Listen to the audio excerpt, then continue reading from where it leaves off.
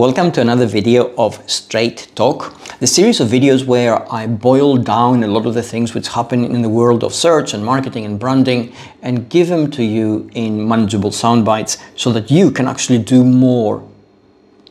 Not necessarily with less, but certainly a lot more efficiently and a lot faster. And today we're going to talk about content. And the moment I say that, you all realize, I hope, that content is necessary, whether you're in marketing or search engine optimization or branding. Content is the fuel that drives all those activities.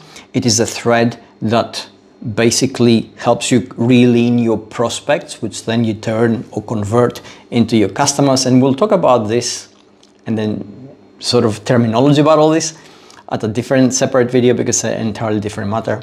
And I'm kind of antithetical to these, but we need to speak the same language so that you can actually understand what I'm talking about.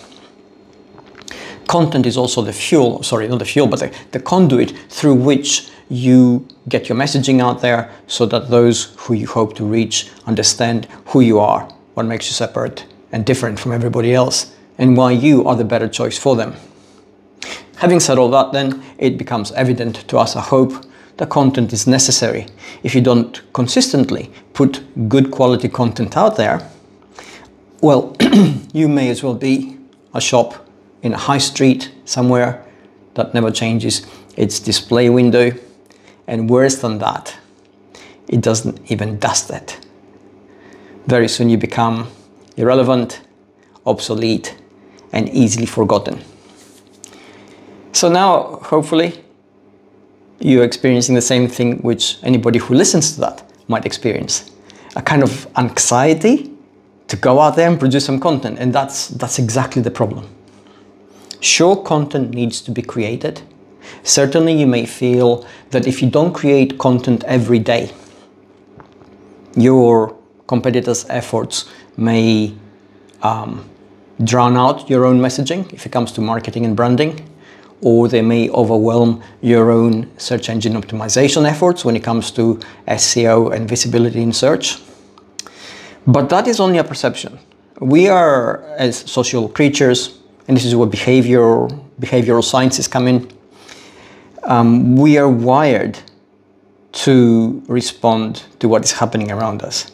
We are wired to absorb what is happening around us and create sort of internal norms which then guide our activity at an acceptable level.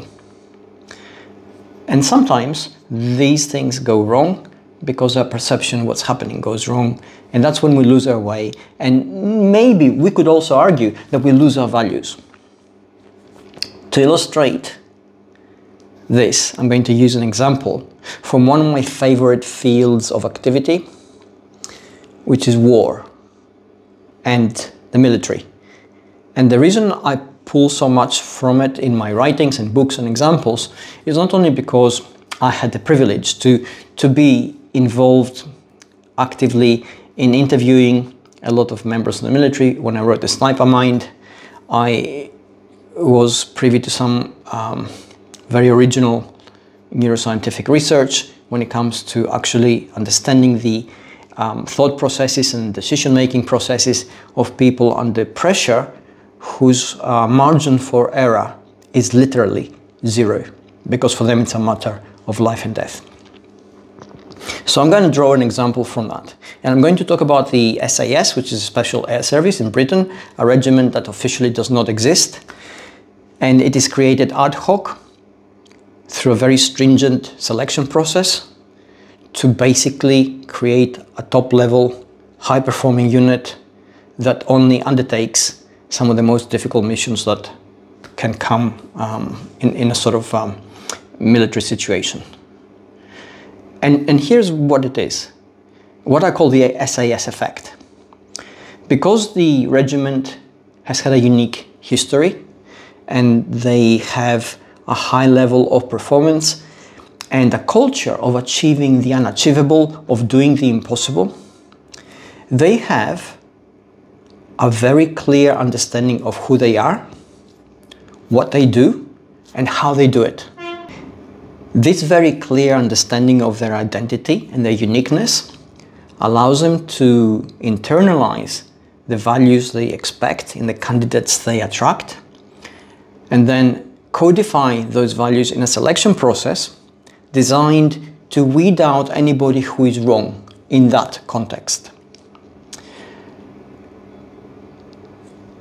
They are different to almost any other military service in the world, in that they are prepared in any 1 year to take 0 candidates, 0 recruits, if no one suitable is out there to pass the selection process. Now think about this for a minute. They are a fighting regiment. They're basically active in some of the most challenging theaters of conflict. They have a need for manpower, otherwise they can't function.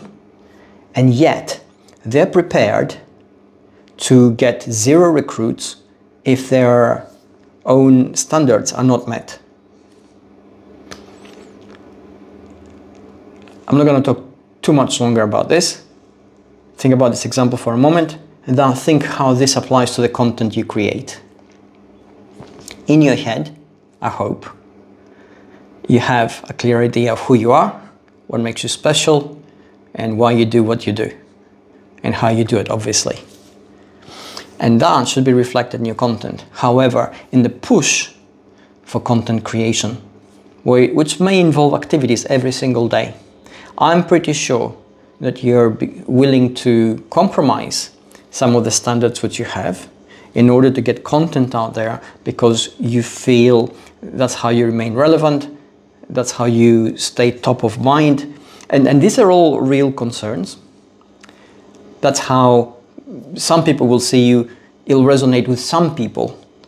You're going to get in some people, if not necessarily all the people that you are hoping to get. But create enough of that poor quality content, or perhaps not a sterling quality content, and basically you begin to water down your identity a little bit. You begin to become indistinguishable from your competition. You begin to become indistinguishable in your own mind in terms of your values and uniqueness from everybody else. And that's how you get trapped. Get trapped like that, and your content suffers, your confidence suffers, your perspective suffers, your work and your business suffer.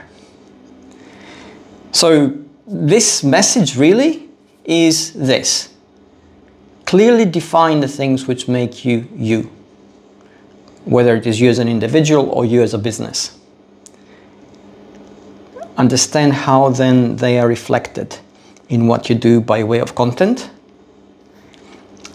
Codify that internally for you into a standard, and be uncompromising in how you apply that standard in the content that you create. And if you do that over time, your content problem, where you feel that you're being overwhelmed, drowned out, watered down by what the competition is doing, is going to go away. Your messaging will be clear. Your content will find those it has to find. It will resonate with those it must resonate with. And those people then will become your people, your customers, yours, uniquely yours, because they understand what it is that you're actually doing, and they're willing to buy into that message. I hope this helps.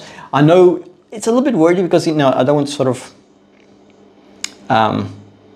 drown you out with facts and science on this, but I do want you to think about these things. And I spend a lot of thinking on how to present them to you, and I hope this helps. Let me know. Take care.